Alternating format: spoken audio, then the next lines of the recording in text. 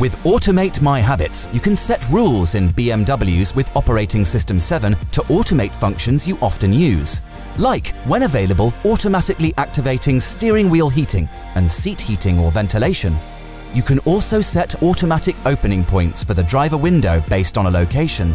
You can set up to 40 opening points by going to Car, Settings, General Settings, Personal Assistant, Automate Habits. Select Create New Rule and select between Seat Climate Control or Power Window. Check the box Function Active and click Add Activation Point in order to activate. Now approach the location in the way you are used to, position your vehicle where the window should be opened and click Add Activation Point.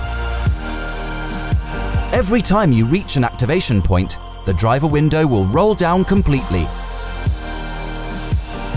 Due to safety reasons, the driver needs to manually close the window.